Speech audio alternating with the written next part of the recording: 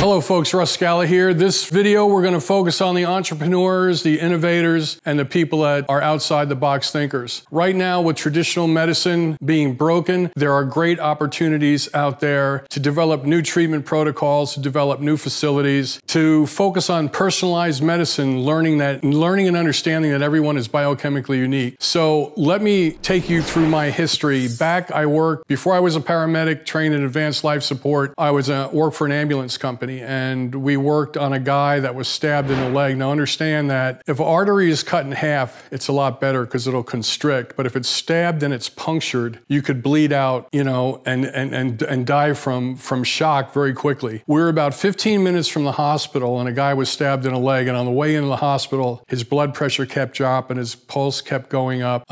He was losing color. And by the time we arrived at the emergency room doors, he completely bled out. Now this is before I had any advanced life support training, okay? And that happened frequently. All we could do to our patients was load and go. Load the patient and get back to the hospital as fast as we can. This was before the paramedic system, before level 1 trauma centers. Well, within a very short period of time, this is very interesting, I was trained as a paramedic. And when you look at the chart here, anytime you immerse yourself in 3 or 4 different fields, amazing things happen, okay? What does NASA, the Vietnam War, and a fighter pilot have to do with saving lives? So let me tell you, when I became a paramedic, I was able to use the NASA telemetry where they measured the astronauts' heart rate, and we were able to use that for patient communications on the emergency scene. The Vietnam War allowed IV therapy to be used the first time as blood volume expanders to save people's lives in the street, in the war zone, that were shot till they could get them to the trauma center. The jet fighter, when he takes a negative G-force dive, he has pants that inflate. It's called a G-suit.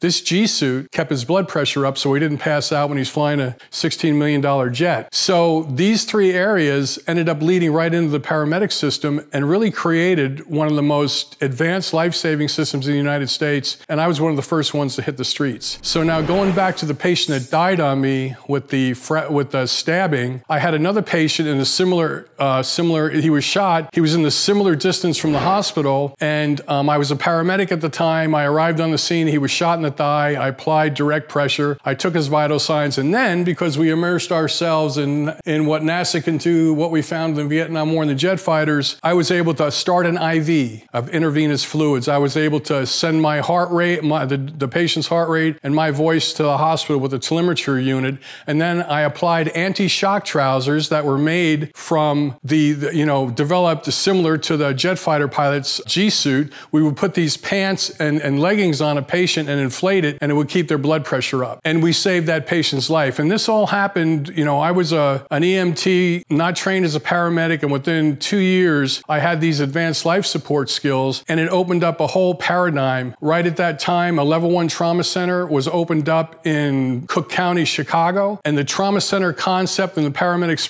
program exploded across the United States. So what we can glean from that is, this time right now, in 2021, it's an innovative time to have the same explosion. We know traditional medicine is broken and personalized medicine is becoming a hot topic. Epigenetics, how genetics cocks a trigger and epigenetics pulls it, our behavior, our nutritional and hormonal support are going to be part of treatment protocols. Conventional medicine is broken. As we said, we have to go more towards a personalized approach, which is very hard, but we are all biochemically unique. So medicine is needing a paradigm shift to, diabetes, heart disease, and cancer are going to break our country unless we come up with new treatment protocols. So this is the time to be very innovative. Social media, people are forming groups on social media. They're running lab work, sharing information, and they're saving lives, all without a physician involved. You can watch this being done in real time. It's a fascinating time for doctors, innovators, anthropologists, diet specialists to come on board.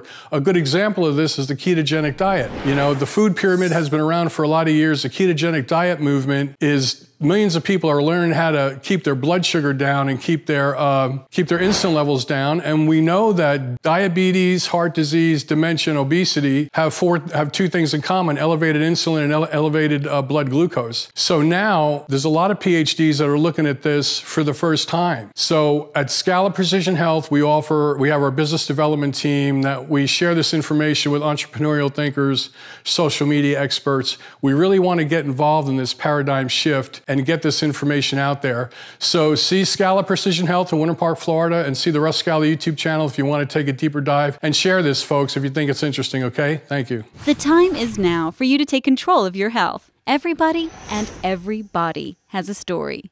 Let us find out yours today.